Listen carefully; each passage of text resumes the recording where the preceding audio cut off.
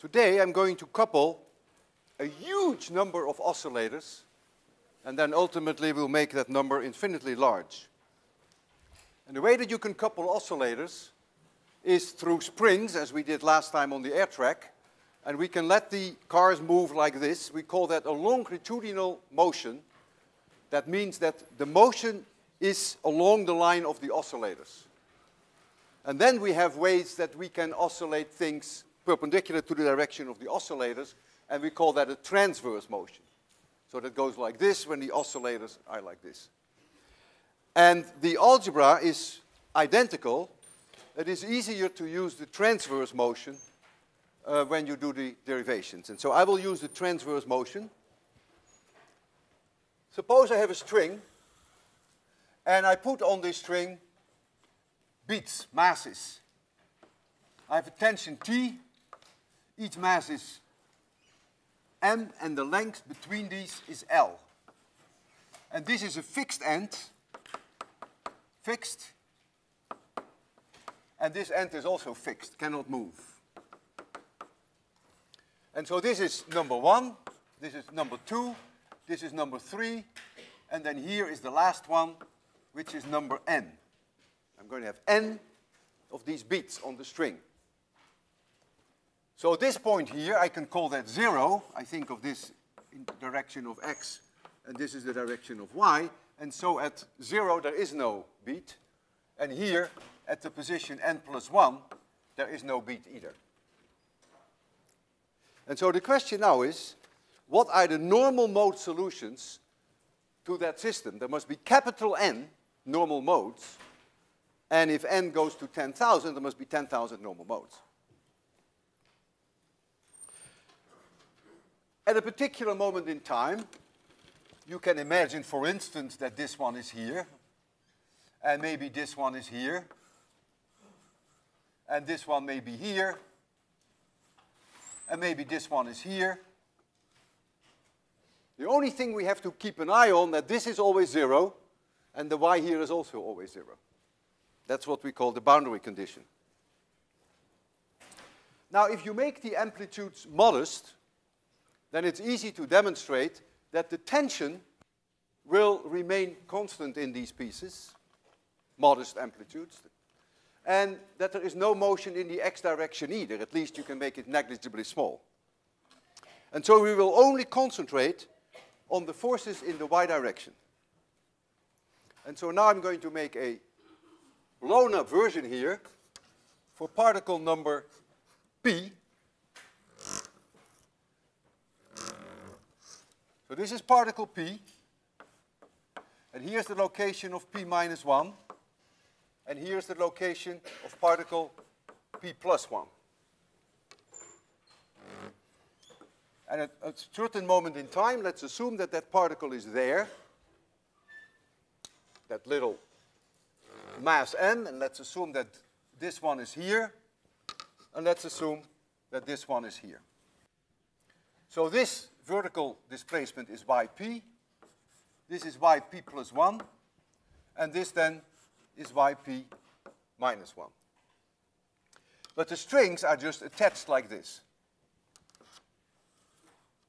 And so the fact that the strings get longer, we will ignore that because they're small amplitudes. And so the tension will not change.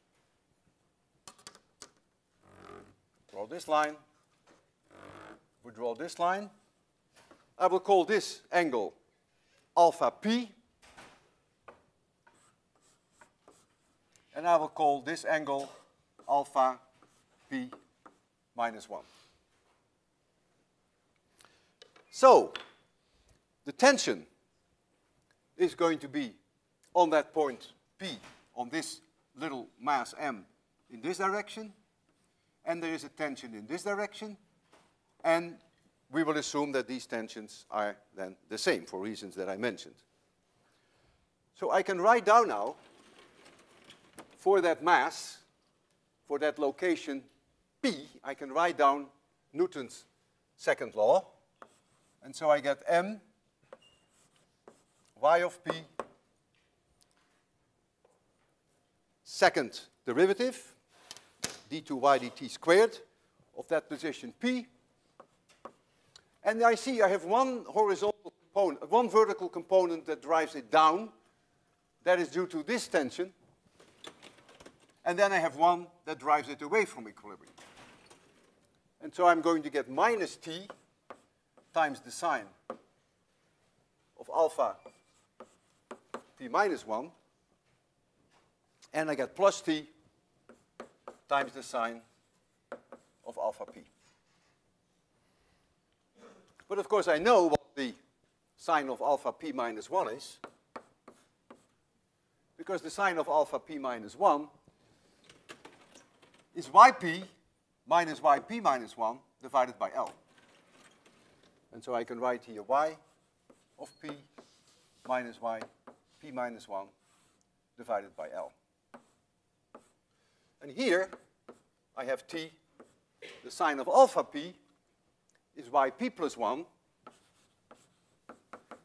minus y of P divided by L.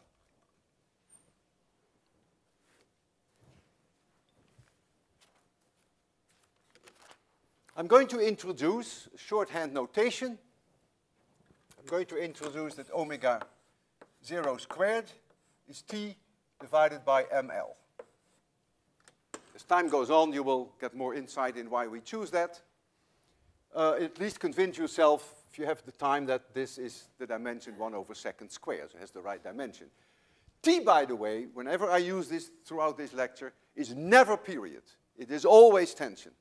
So I will stay away from the capital T when we're dealing with a period. So I can divide m out, and I can rewrite this, so get the m downstairs. And so we now get y of P double dot.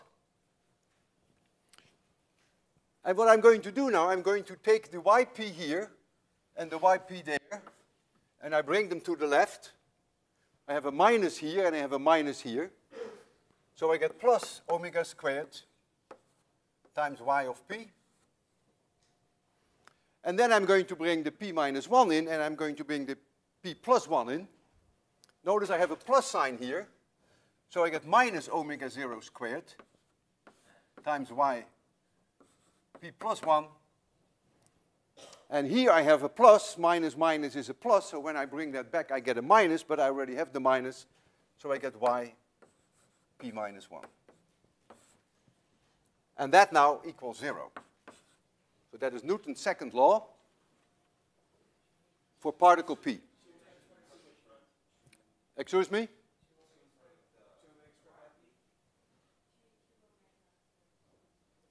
What is your problem?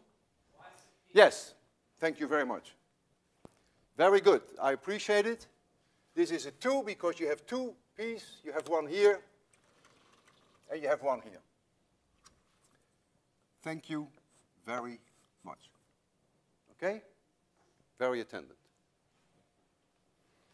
So now we have to do this for every single object. So we have capital N differential equations, one for each particle. And the only thing that we have to keep in mind now when we solve it, that y0, which refers to that location 0 there, must always be 0, and that yn plus 1 is also 0. So if I made a sketch, sort of to warm you up to the idea, and I made a sketch for only two particles, so this is number 1, and this is number 2, and this is a fixed end, and this is a fixed end, then you can sort of see that in the lowest normal mode, you're going to see something like this. So this is omega minus, and it's going to oscillate like this. But you can also imagine that in the second mode, which is the highest one, that number 1 is up, and then number 2 is down. So you get this situation, and so they oscillate like this. Just to make you see, I call this little n equals 1, and I call this little n equals 2, n referring to the mode, mode 1. I will use this n later on, and this is then mode number 2. And there are only 2 modes, because there are only 2 particles. So let us now proceed with the equation that we have. And let us write down for this system the 2 differential equations. And so look at this one. We're going to substitute for P first number 1, which is this one. That's one differential equation. And then we're going to put in for P number 2, we get a second differential equation. So if you're ready, then we're going to get y1 double dot plus 2 omega 0 squared times y1 minus omega 0 squared. And then we get y2, that's this particle. And then we get plus yp minus 1, which is plus y0, which happens to be 0, by the way, because y0 here is 0. So now we go to the, and this is 0. Now we go to the second particle, and so we get y2 double dot plus 2 omega 0 squared y2 minus omega 0 squared. And now we get first p plus 1, which is number 3, which is y3, which happens to be 0, because y3 is this point, and that's 0, in this specific case, with only 2 objects. And then we get here plus yp minus 1, and that is, by plus 1 we have 2, that is y1. And that is 0. So these 2 coupled oscillators will have to be solved. And in the normal mode situation, we are clearly going to put this in as our trial function, cosine omega t. They must oscillate with the same frequency omega, otherwise we wouldn't be dealing with normal modes. And so these are our trial functions that we're going to put in these equations. And we will put them in number 1. We're going to put them in number 2, and then we will put them in particle number p. And then we can all the way go to n, and if n is 10,000, we have to write down 10,000 differential equations on the blackboard. That will take the rest of the hour. So, I'm going to number 1 here. So I get a y1 here, which is a1. The second derivative always gives me a minus omega squared. So you get minus omega squared times a1. I ditch the cosine omega t because each term will have a cosine omega t. Then I get plus 2 omega 0 squared times a1. And then I get minus omega 0 squared times a2, right? Because now I get a 2, plus a0, which happens to be 0, but I just put it there. You will see shortly why I want to keep it there. I go to particle number 2. I get minus omega squared times a2. Becomes a little boring. 2 omega 0 squared times a2 minus omega 0 squared. And now I have a y3 here. So I get an a3, which happens to be 0, but that's not so relevant right now. And then I get plus a1. And the reason why I started off with 1 and 2, that now you see how we can put it in the piece particle.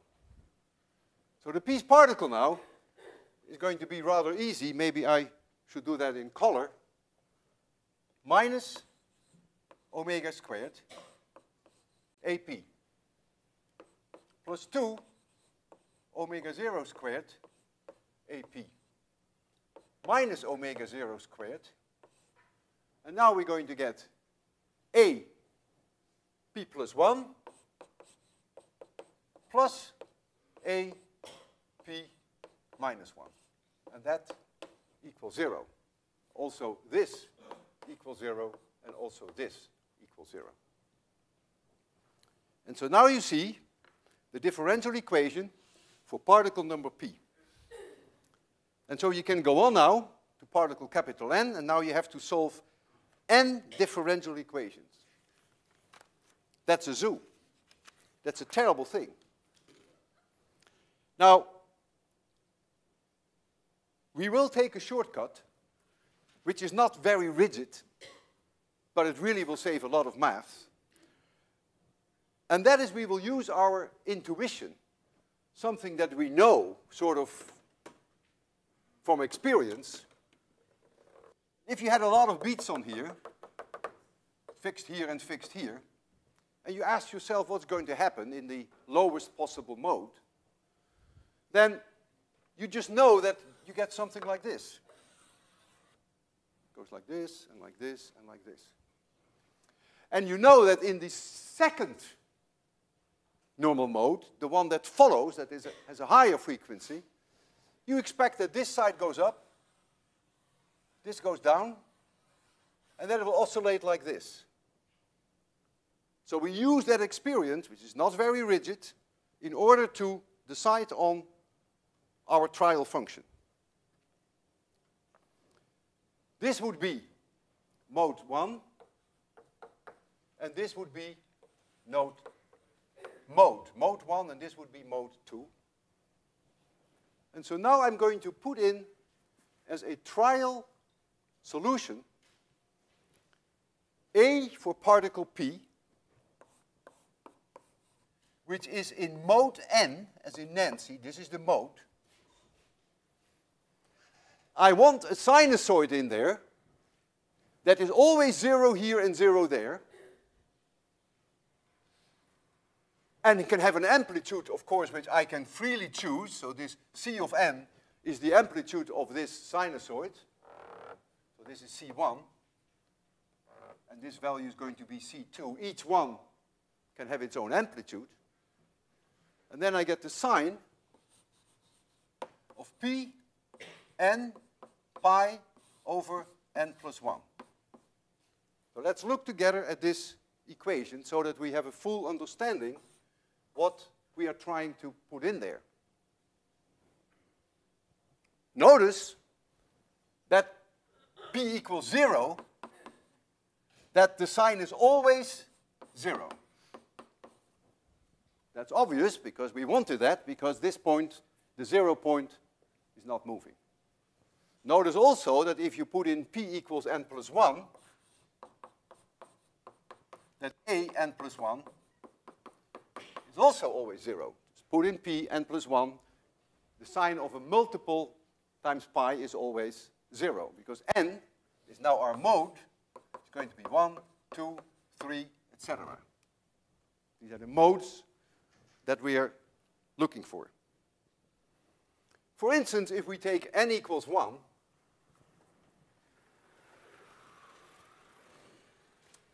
so let's take n equals 1. So we have particles, and they are all in mode 1. So then we get that A, P in mode 1 would have a C1, which is the amplitude of that sinusoid. And then you would have the sine of n pi divided by n plus 1. And you can indeed convince yourself that that is exactly this sinusoid with an amplitude C1.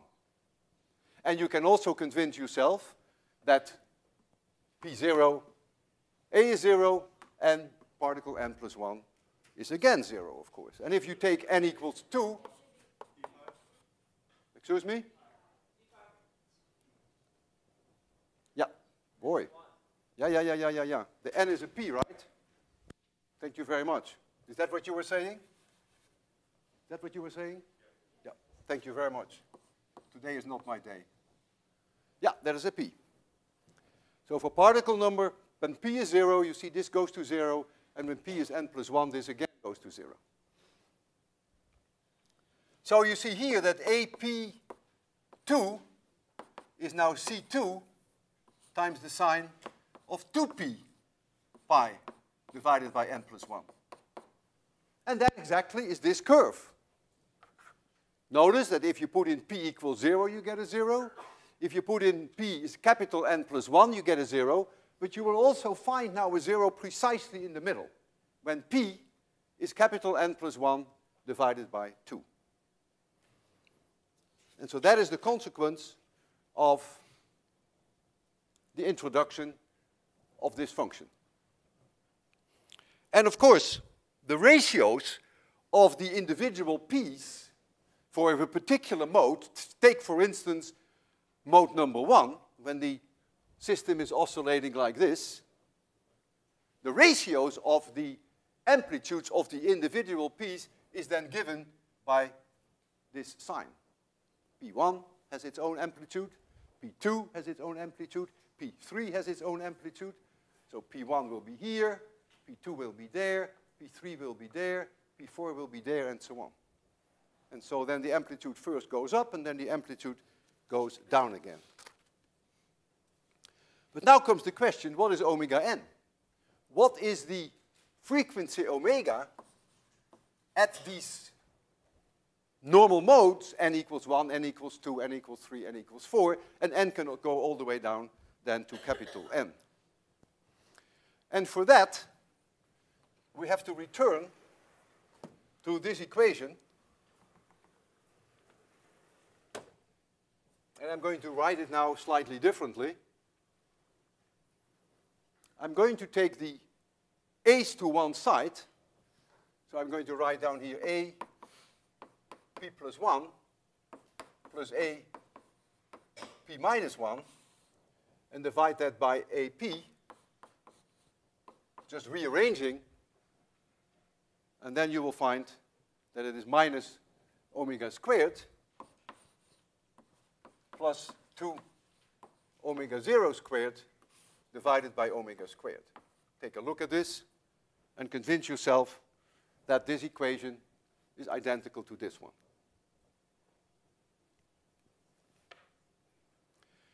If you look in French, French will take you from here one step further, which is pure trigonometry. And I decided not to go that route, but you can use the values for AP that we have defined, namely this one.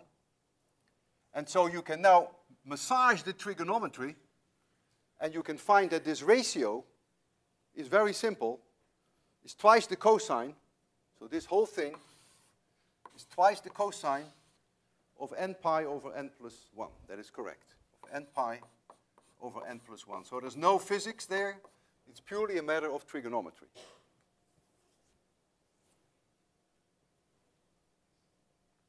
We can now put an n here, a Nancy, because we know now that we are going to get solutions as a function of the mode number n. And then with a little bit more trigonometry, and you really want to check up on French there, which is page 141, he then comes up with the normal mode frequencies, which was our goal. So I will give you the result, but it really is implicit already in here. You will get 2 omega 0. The result is by no means intuitive, times the sine of n pi divided by 2 times n plus 1. And of course, I'm going to look through that result with you. As of now, it looks very opaque. So this then is the solution to omega n. This is the solution. I will take one color to show you how these link. This is the solution for A. If you know the mode, and you know which particle it is, and you have specified the amplitude of the sinusoid, then this tells you each particle what the amplitude is. If you know the mode n, then you know that this is going to be the frequency. And so you can write down now that y, which is the displacement as a function of time, a is amplitude, y is displacement for particle p in mode n. And now we can put in the amplitude that we know, that is the Pn amplitude, a Pn, and now it's going to oscillate with cosine omega n times t. And of course, you can always add a phase angle, depending upon at t equals 0, what the particle is doing. And so, this one gives you the amplitude, this one gives you the frequency, and this then is the time dependence of the displacement of particle number p in mode n.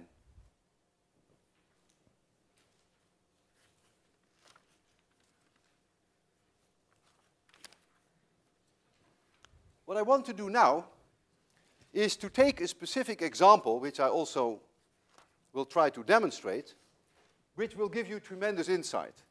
We can actually do it on the left here.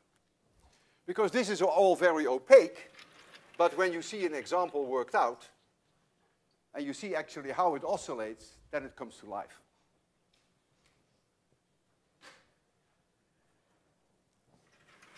I'm going to have 5 beats on a string.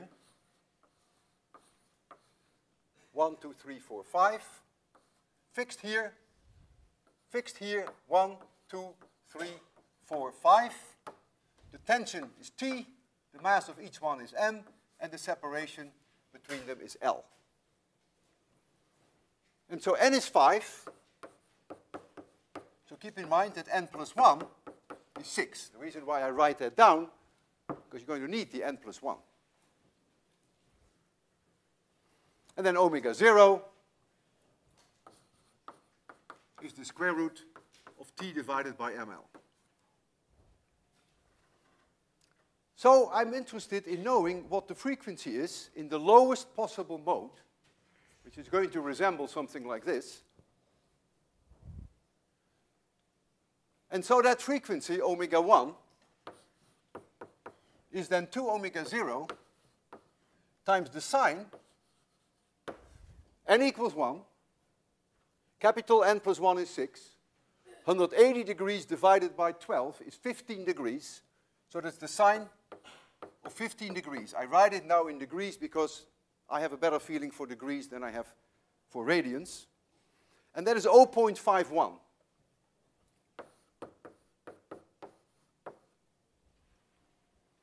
I now go to omega 2, and I get the same thing, except I get 30 degrees. So I get 0.5. Sorry, I get exactly omega 1, omega 0. Right? Because the sine 30 degrees is 1/2, and that eats up this one. And I get omega 3.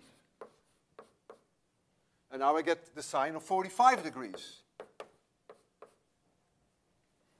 And that is approximately 1.41, not exactly, but that is the square root of 2, so that is about 1.41 times omega 0. Then I go to omega 4, and so I get 60 degrees, and that can only be approximated again by about 1.73 omega 0, and then I have omega 5, which is the last one, so I get the sine of 75 degrees, and that then becomes 3.73, no, 1.93, 1.93 times omega 0. What I want to concentrate on, because that's part of the demonstration, is not so much on the meaning of omega 0. It's just some arbitrary thing that I have called omega 0. But I want to concentrate with you on the ratios of the higher frequencies to the lowest one. And so I call the lowest one omega 1. Simply call this omega 1. If that one is omega 1, then the next one is 1.93 omega 1. Again, not exactly, but approximately. It is this 1 divided by 0.51. It's the ratio now of the frequencies. And if I take this one and divide it by that one, then I get 2.73 omega 1. And I take the next one, I get 3.35. And the last one then is 3.73. So the bottom line is that the ratio of these frequencies are not at all very nice numbers, as you may have expected, but the ratios are quite bizarre. 1.93 times higher than the lowest one, 2.73 times higher, 3.35 times higher, and 3.73. And so the general solution to that system is then the linear superposition of all these normal modes. That's the general solution. You give them very modest amplitudes, and you can choose the amplitudes of each one of them. That's effectively like saying you are choosing C1, C2, C3, C4, C5. And you also can give them initial velocities if you want to. So at t equals 0, they do not all have to stand still. You have that choice too, of course. So you can change the relative phase between the 5 different modes. What I will do is to make life simple, I will generate all 5 normal modes for you, and I will start them off all at 0 speed when I show you the simulation. And the first one that I'm going to show you then is number 1. And then I'm going to show you number 2. I want you to appreciate that if I showed you the superposition of 1 and 2, so I let it oscillate in this mode and in this mode, I start off at a certain position of these particles, and they start to oscillate in this mode and that mode, that the shape that I have will never, ever become the same as it was at time 0. And why is that?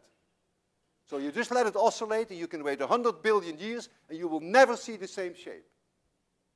So I start with a certain shape, and it will never, ever, ever come back to that shape. Why is that? Yeah? Is the ratio an irrational number? Yeah. It's right that the sine of 15 degrees is the killer.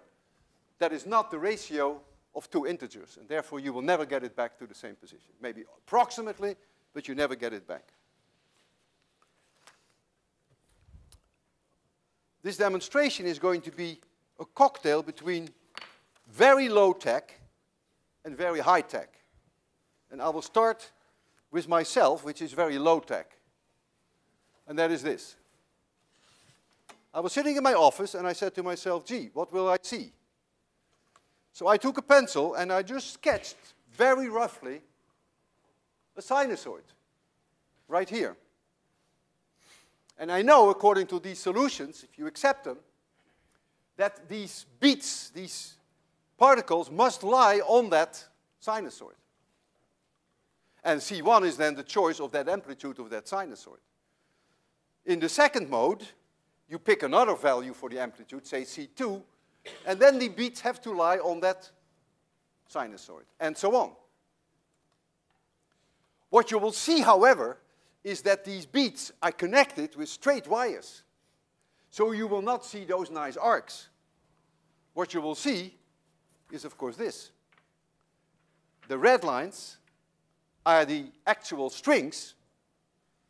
And so, for instance, if you go to the mode, we call that the second harmonic, if you like, then notice that this point here and this point here never reach the amplitude C2.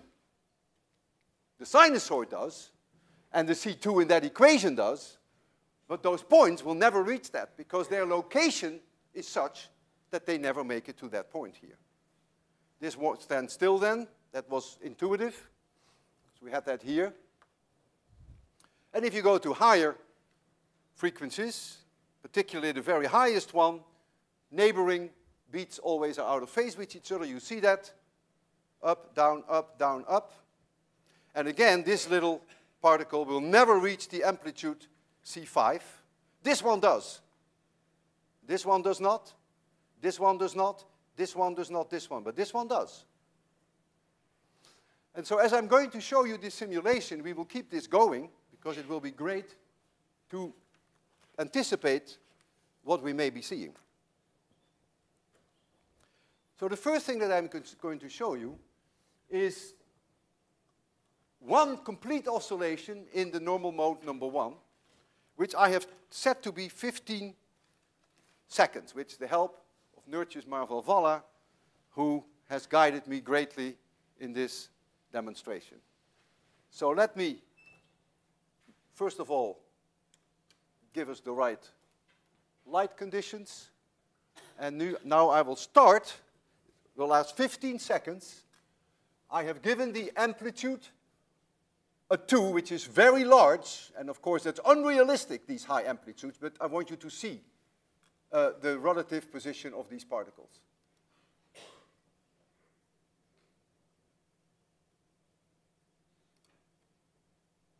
There we go. Now you will see it will make one complete oscillation. And that, of course, is no surprise. If I clicked only once, it will stop now, and that it will be. If I click twice, it will start again. No, thank goodness it only did once. Now, I'm going to show you the second one. And I give it the same amplitude. So C2, I give it 2. And I want you to count how many oscillations it makes before it comes to a stop. It will again be exactly 15 seconds. And so we will have to agree that the number of oscillations that it makes is now 1.9. It misses the 2. It will not get back to the 2 complete oscillations. And so you're going to look at this mode. So these 2 particles will never reach the value 2. The 2 is marked here. And it will go down, up, down, up, down, and it stops just short of 2 oscillations. So we'll do that now. So I make the amplitude of the first one 0, and now we get the amplitude of number 2, and I make that 2, and there we go. Now count. There's 1 oscillation, and it will stop just short of 2. You can't tell that, of course, right? Because you don't have that resolution, but it stopped just short of 2. And now we're going to this one. Again, give it an amplitude of 2, and now we're going to count, and you will definitely be able to see that it just misses 2.75, because 2.75 is something that you can eyeball. So we're going to number 3 now. So number 3 already has 2 interesting points which don't move at all. This point won't move, and that point won't move. They will reach the +2 and the +2.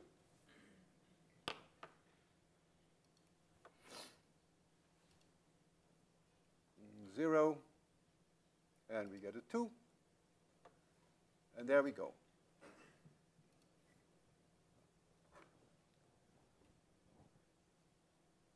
That's 1. That's 2. That's 2.5. Ah! And that's 2.73. You see, it's just short of 2.75. So that is this number.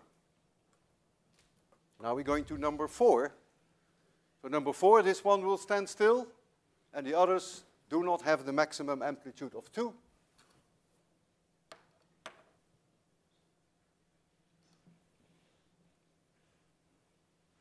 So again, count. The 2. There we go. 1. 2. 3. And it stops there. It stops at 3.35. So now the last one, before we're going to cocktail them, so that's this one. So again, this point will be +2. So this one will never reach that, but this one will reach the +2.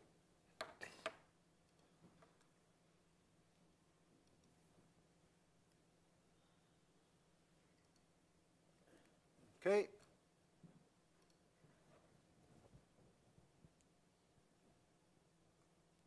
One. You see that it doesn't make it to 2, it doesn't get that high. 2. 3. 3.5. And it stops. Just under the 3.5, it stops. Sorry, just over the 3.5, it stops at short. This would have been 3.75. It's just under there. Now I will cocktail for you 2 and 4. If I cocktail 2 and 4, then this point will stand still. And this, of course, is going to be starting up, and this will start up because I give them both the same amplitude. I will not go to +2 now, but I will make it +1. Otherwise, you get too large values, and it becomes a little bit unrealistic in what you see there. So I'm going to give number 2 a 1 as amplitude, and I'm going to give number 5 a 0, and number 4 also a 1. And now already you're going to begin to see that the motion that you're going to see becomes already sort of a little bit chaotic, a little erratic. So it's a superposition now of 2 normal modes. This one, which I start off at a 1 here, and this one, which I start off as a 1 here, and at t equals 0, I release them both with 0 speed. Make sure that I have the 1 in there. Yes, I do. There we go.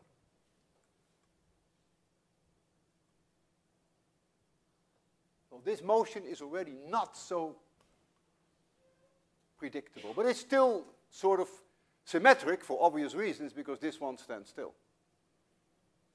And now what I want to do is start them all 5. Now, if we start all 5, the start will be very asymmetric because look, particle number 1, positive, because I set them all off positive. Positive, positive, positive, positive, positive. So it will start up very high. Now look at the number 5. Positive, negative, positive, negative, positive. So number 5 will start very low, and number 1 will start very high. And then when it starts to oscillate, it will take more than the age of the universe to come back to that same shape, but it is extremely erratic. You and I, no one can really relate anymore to what's going on. And it is even impossible to imagine that the motion, in a way, is very simple, namely the superposition of 5 very well behaving normal mode solutions. It is a linear superposition of 5 very simple normal mode solutions, but the net result is total, utter chaos. At least that's the way it appears to us. But it can be dissected into 5 very simple modes.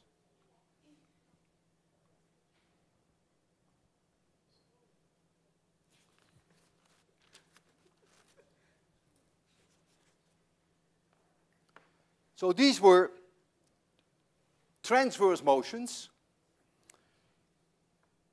And the same idea holds for longitudinal motion. So you can have 5 beats with 6 springs, and then the oscillation is in this direction. We call that a longitudinal oscillation. In this case, the displacement is perpendicular to the oscillators. We call that transverse. But the algebra, as you can imagine, is identical. Except that the displacement either not in this direction for the longitudinal one, but in this direction. We will shortly enter the domain of waves to make you see the idea, the big difference between transverse waves and longitudinal waves. Sound, this is a pressure wave. In my direction to you, the air is a pressure wave, is doing this, so the air is oscillating in the same direction that it moves. That is a longitudinal wave. So this is a nice moment to break. We'll break 5 minutes, and we'll start exactly 5 minutes from now.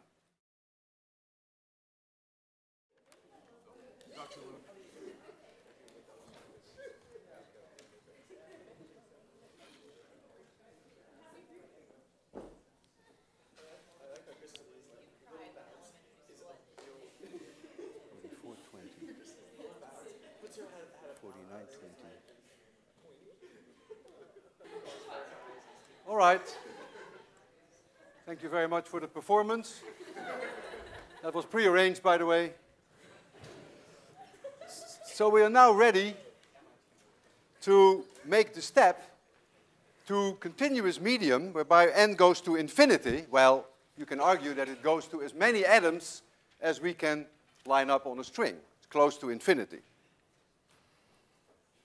And it should not come as a surprise, of course, that now you're going to get that the entire string, which is now continuous mass, so you no longer have individual beats, that the entire string is now going to oscillate as a sinusoid in its lowest mode.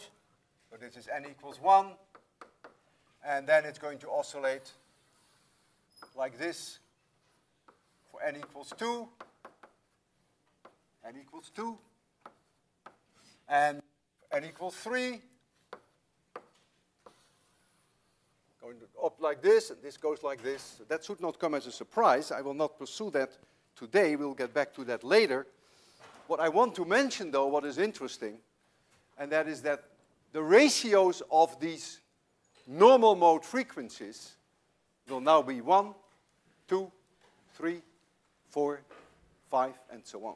So now you get that the second mode is twice the frequency of the first, which is what we didn't have there. That's the big difference between a number of n which is finite and an infinite number of these oscillators.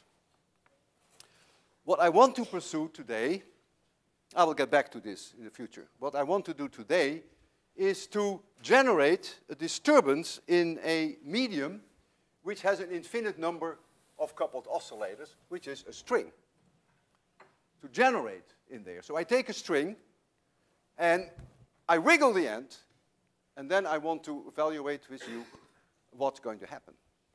And so for this, I need some assistance from someone. Nicole, would you mind? Just hold this firmly in your hand. Now, most of you may think that this is a spring with a P as in Peter, but no, it is a string with a T as in Tom. You will see that. I'm going to use this as a string. I'm going to put tension on it, T, which is what we needed also for the n-coupled oscillators. And the amount of mass that we have, we express that normally in terms of the mass per unit length. Remember, in the other case, we had little m divided by L. Well, we call that now mu. So that's how much mass per unit length we have. And what I want to do now is just shake my hand, and then you tell me what you see. You ready? There we go. Are you ready, Nicole? What did you see?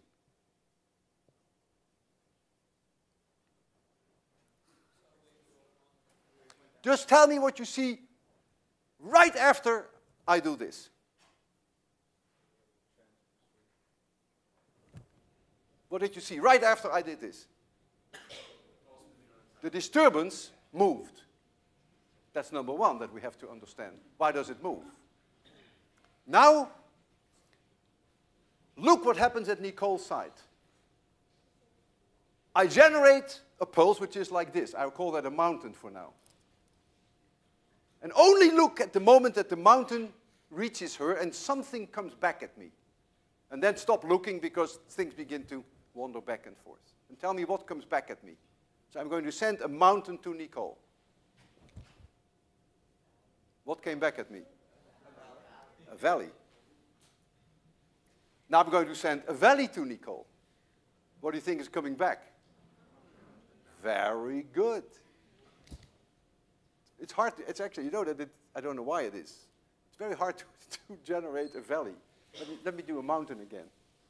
This is a mountain. That comes back as a valley, and I'll try a valley. Okay, I'll try to do a valley. So I go down and up.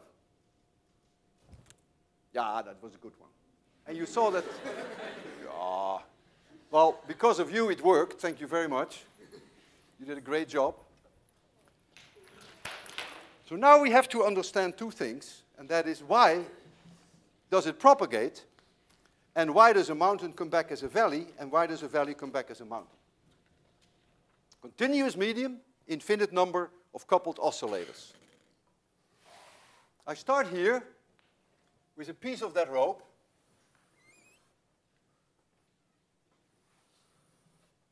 Let's call this position X. And I call this position X plus delta X. I call this Y.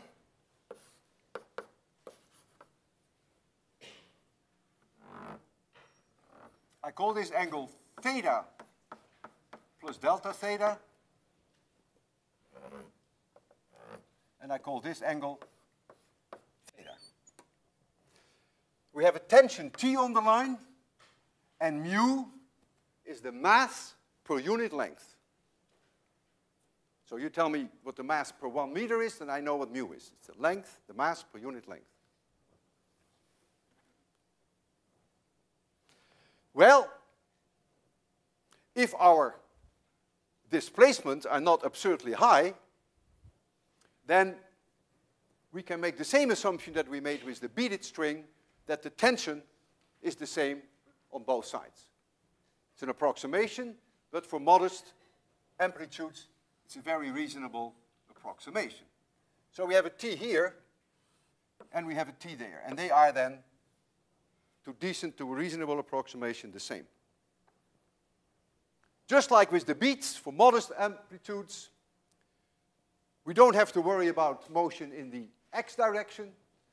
The only thing that matters is the motion in the y direction. So I will concentrate exclusively on the motion in this direction, which drives it back to equilibrium.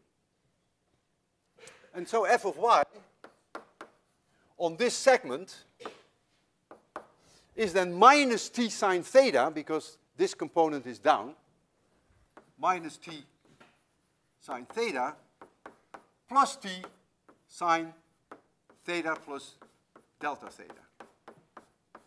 Because this component in the y direction is driving it away from equilibrium. But for small angles, and we have to have small angles, otherwise all our assumptions are wrong, t's are not the same. So for small angles, the sine of theta is the same as theta in radians. And so this becomes a theta, this becomes theta plus delta theta, and so this thing becomes t delta theta. That's an approximation for small angles. Now I will apply Newton's second law. The amount of mass that is in here is dm. And I will calculate shortly what dm is. It's a little bit of mass. We're going to make dx go to 0, infinitesimally small amount of mass. And so that mass times y double dot must now be this force that we just calculated. So it must be t delta theta. But what is dm? Well, we know that the length of the string is delta x, so dm must be delta x times mu, because mu is the amount of mass per unit length, and if my length is delta x, then dm is mu delta x. So I can write this now as delta x times mu times y double dot equals t times delta theta.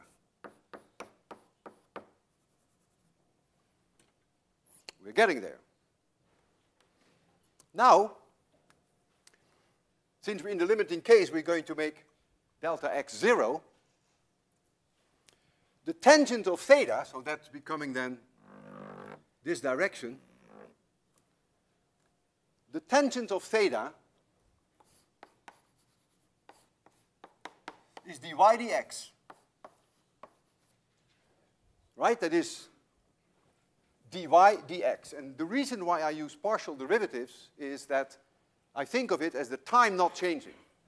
At any moment in time, this is dy dx. That's the only justification for the partial derivatives.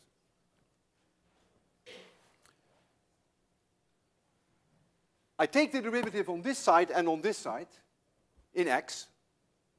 So the left side, I take d tangent theta dx, and I do it on the right side. Now the derivative of the tangent of theta, of the function, is 1 over the cosine squared of theta.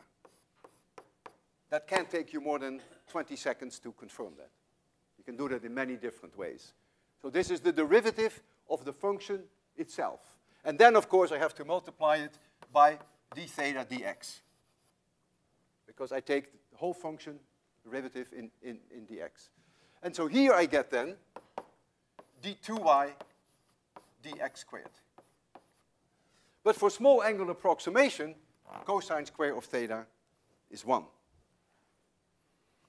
And so I'm going to substitute now this result into my differential equation.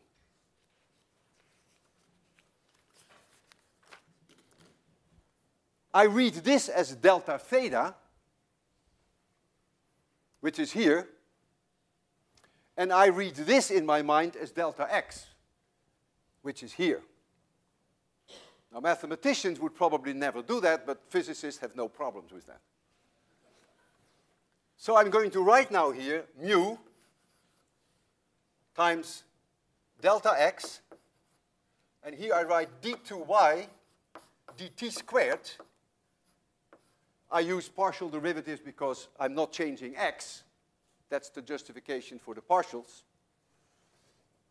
And now I get t, and now this delta theta, I'm going to write for it this times delta x. So now you get delta x times d2y dx squared. And now I'm doing something that mathematicians would never do. I'm going to divide out delta x.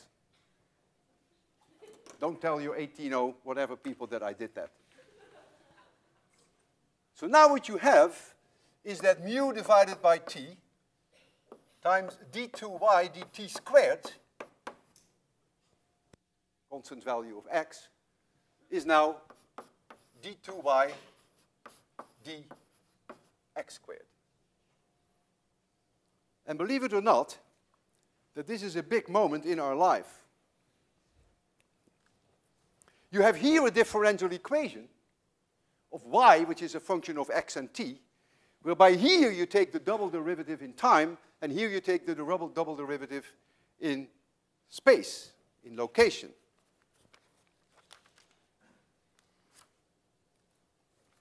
What is a possible solution to this differential equation? You can just see it. By looking at it, you immediately see what the solution must be. Any function, any single valued function, you can come up with any one, I don't care with which one, any single valued function of x plus or minus a constant times t will satisfy this differential equation. Just look at it. You can see immediately that it works. Take the second derivative in time, you get a c square out, and you get the second derivative of the function. Take the second derivative in x, you only get the second derivative of the function, and that's all. So all it requires is that c is the square root of t divided by mu. Then, I bet you a month's salary that any single valued function will satisfy this differential equation. What is the dimension of that c? What is the dimension of that c? Meters per second. It's a velocity. Because if I have apples here, I must also have apples there. And so this can only be an apple if c has the dimension of a velocity. So therefore, you might as well write this as plus or minus vt, and you might as well write v for here, a velocity, and we might as well change now this differential equation in a way more uniform way, which is what I'm going to do now, which is 1 over v squared times d2y dt squared equals d2y dx squared. And this equation is what is generally called the wave equation. It will be with us until the end of the course, until death do us part.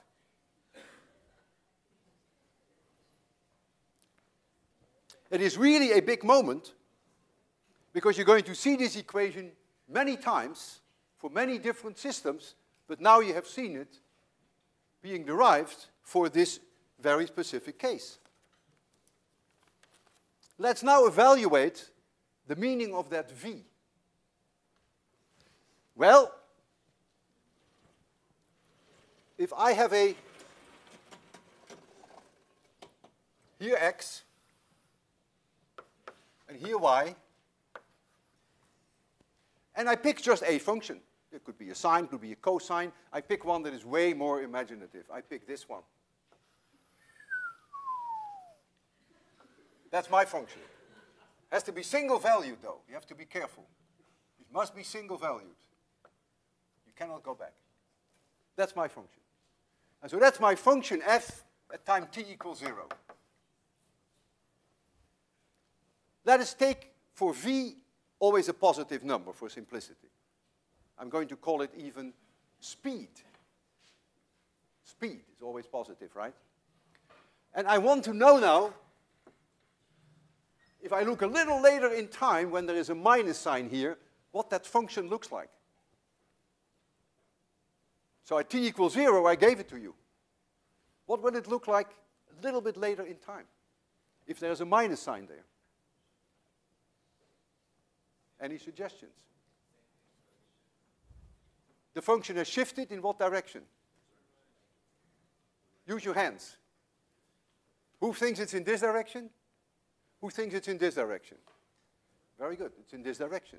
So you will see, a little later in time, you will see it here. And what is it doing? It is moving with speed v in that direction. Now we're going to evaluate the plus sign. What will happen if we now look at the function a little later in time, it has moved in this direction, and it's moving with speed v in this direction. So now you can look through the meaning of this equation. You now understand why, when I wiggled here, why the string had no choice. It must propagate that function that I generated, and it must propagate that with the speed square root of t divided by mu. We derived the speed of propagation for that string. Mu is the mass per unit length. T is the tension. If I asked you, is it obvious that the higher tension gives you a higher speed? Maybe. Is it completely obvious to me? Sort of, not quite, but yeah, I accept that. Is it obvious if I make mu large, that I make it a very thick, very heavy per meter, that the propagation speed is lower? Yeah, maybe. Now that I know the answer, I would say, yeah, it's quite obvious, but it's not so trivial. So in any case, we have derived two things. We have derived that there is such a thing as a speed, but we even have derived the speed itself, the square root of t over mu. So if we had done the experiment again with a higher tension, then the pulse would have moved faster. But now, there is something else that we have to explain.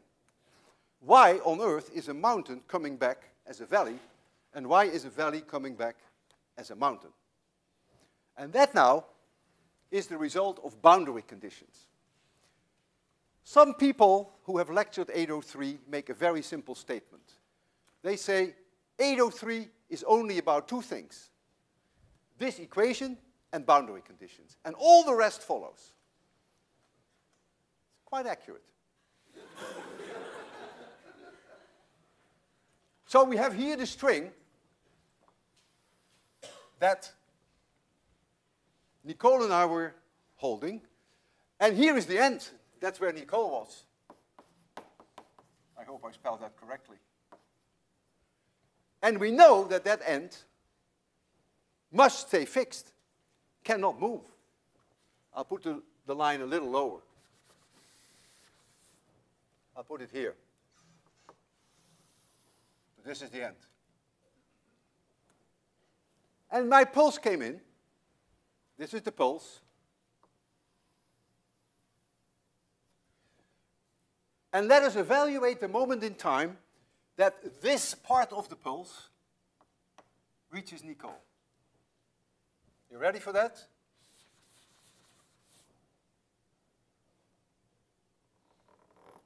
So this part is here.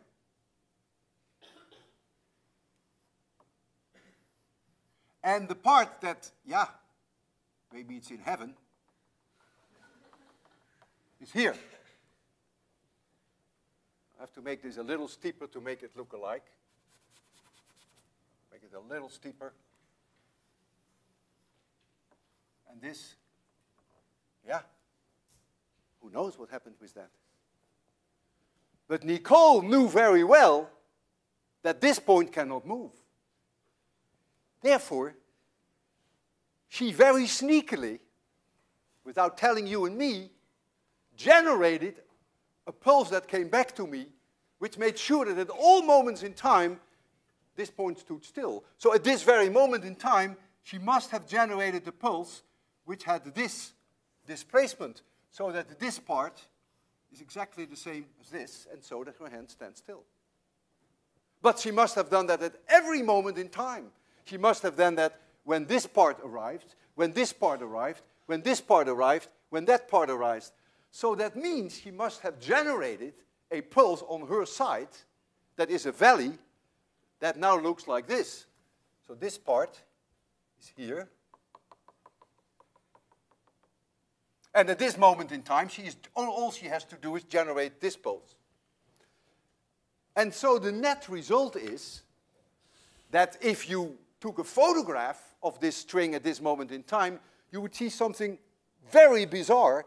It is the sum of this with this. And you try to draw what that looks like. For one thing, this point will be here. That's for sure. And then whatever you're going to see here, well, you try to add the two up. And this thing is moving in my direction with speed v, because she is generating a valley. And so the consequence of the boundary condition is, since this point is fixed, a mountain must come back as a valley, and a valley must come back as a mountain, and given a little bit of time, when this point here has passed Nicole completely, then there is, of course, a very nice, healthy pulse on the way back to me, which is mirrored now this way. The mountain is a valley, but it also has mirrored this way. See, that's why I made the pulse purposely asymmetric. And so that is what is happening. So now I want to do this experiment again, with Nicole, of course, because she knows how to do it. And you are going to look at this with completely different eyes. Your eyes were closed when we did it the first time. You were blind, let's face it. But now, you've seen the light. It is a big moment in your life, because you now know, first of all, why it propagates. And now, when it arrives there, you know that the mountain becomes a valley. So I'm just going to do exactly the same thing, only to allow you to look at it now with through different eyes. And that's what education is all about, regardless of whether it's physics or whether it is art. Without education, you cannot appreciate it. Now you can. Watch it. You ready for this, Nicole? You see, it moves, it has no choice, and the mountain comes back as a valley. I will do that once more. Very clear.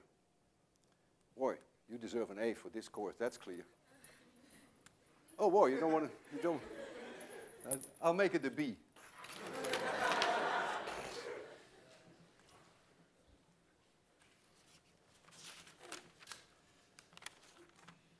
I can change the boundary conditions.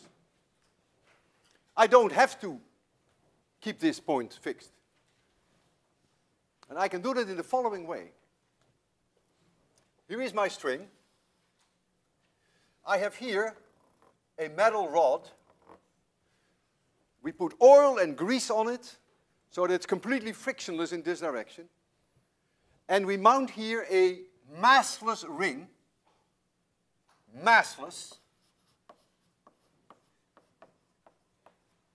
But the tension, of course, is there. And mass per unit length is mu. None of that changes. But here is a massless ring, and this is a rod with zero friction. Those are very different boundary conditions. This point can now move up and down. And it will. However, the shape of that string right here is now very special. At all moments in time, what will the shape of this string be when we photograph it? No matter when you photograph it. You can photograph it before the pulse is there, after the pulse is there, at any moment in time. What will this point look like? It comes in at 90 degrees. dy dx, if this is y, and this is x, at that location, dy dx must be 0. If it were not 0, so this would be 0. This would be 0. This is 0. This is 0. This is 0. That is all 0. If it weren't 0, if it was this, then there would be a force on this ring, because the tension would be in this direction, but the ring has no mass. And so the acceleration of the ring would be infinitely high, which we don't allow. So therefore, in the extreme case that you can go to this situation, you will now see something very different. You will see that the string at all moments in time will have to be like this. If now I send in a mountain, what do you think will come back? A mountain comes back, mountain goes in, mountain comes back. Who thinks if a mountain goes in, a mountain comes back? Very good. And that's the consequence of the fact that it is open now. Because the only reason why a mountain goes in, a valley came back, there was only one reason: the end could not move. But now the end can move, and I will demonstrate it to you. And now the mountain will come back as a mountain. We refer to this in physics as a closed end, and we refer to this as an open end. And when you have an open end, and this is the pulse that comes in, say has amplitude A, then what comes back at some point in time is again a mountain going in this direction with speed v. This comes in with speed v. We call that the incident pulse, and this we call that the reflected pulse. This has amplitude A. And this has very interesting consequences, namely, at the moment that this point here reaches that massless ring, the massless ring must go up by an amount 2a, because that ring generates this pulse. And so the ring generates this pulse, but this one is also there, and remember, you have to add the two together, like this one was added to this, that gives me 0. Now you have to add this a to that a, and so what you will see is that if here is your ring, it will go up to 2a. So it will make a huge excursion, goes twice as high as the incoming one, and then it will go back to 0, and then the mountain rolls back. And needless to say, that we, of course, would like to demonstrate that. Now, to make a rod which is nearly frictionless, it's difficult, but we can use a lot of oil and a lot of grease and a lot of soap. So that was not our major hang-up. But when we looked at Amazon.com and we wanted to buy a massless ring, Marcos and I really tried, but it didn't work. We couldn't buy a massless ring. And so therefore, it is not so easy to demonstrate this in the way that I have there. So we will demonstrate it to you in another way. And that is with this instrument. I will first explain it. This is not a string. These are rods, all the same length, and they are connected here with some metal. And so you can move these, and then a propagation, the pulse that you generate will propagate. So they're coupled. They are, I don't know how many there are. Do you know how many there are? Okay, let's say I count 40, then it's 40 coupled oscillators. And now I have the option with this machine that I can hold this one fixed, which is then a closed end, but I can also let this one open, and then it's an open end. And so if I hold this one closed, and I send in a mountain here, then a valley will come back. But if I keep it open, then I send in a mountain, then a mountain will come back, and you should be able to see that the end gets a huge amplitude at the moment that it reaches the maximum. And so that is what is on our plate now. And we will make it extremely romantic for you, believe me. We're going to do this in a very romantic way.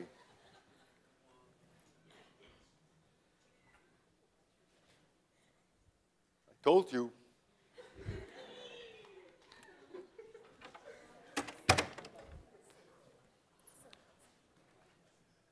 So here I have a clip here. So I will first lock this in place so that this end cannot move. That's what I will do first. And from this side, I will then generate a mountain. The speed with which it propagates is actually quite decent, not as fast as it was with the string. And so I want you to see that first of all it propagates and that it comes back as a valley. So the end here is now fixed. It's a fixed end. You ready? Mountain, and now it's a valley. Did you see it? Okay, now it's always a pain because the system is a very high Q system, so it doesn't want to damp out. I can try to send in. Yeah, I know exactly what you're thinking. We are aware of this. If you try to calm it down, it makes it worse sometimes. I will now generate a valley, which is a little harder. I don't know why it is. That's why it's a little harder. I have to talk to my psychiatrist about it. It's easier to go up and down than to go down and up. I don't know why that is. So I'll go down and up, make a valley, and then when it comes back, it's a mountain. There it goes, and it comes back as a mountain. Could you see it? Did you? Yes. If you didn't, just say so. We can do it once more, but I don't think we have to. Now comes the big thing. Now I'm going to make this end freely moving. So now it's an open end. And I will generate a mountain now. And I want you to not only appreciate that it comes back as a mountain, but above all, that the end will have twice the amplitude at one moment in time when the top of the mountain reaches that end. And then, of course, it will go back to zero, and the regular mountain will roll back to me. So if you're ready for this, there goes the mountain. Sweep high! And it comes back. What is so funny about that? Did you see that huge amplitude? Yes. I'll do it once more because I don't want you to forget that. Now let's give it just 10 seconds to die. Oh boy, look at it. It's a whole like an ocean. Oh. I will do it once more. I'm not going to try a valley because that's where the problem comes in with me. I will simply go up, and then let's look again at the end and see whether we can see that double amplitude of the mountain. Mountain! Wow, biggie! Sure, man! Oh, okay, have a good weekend.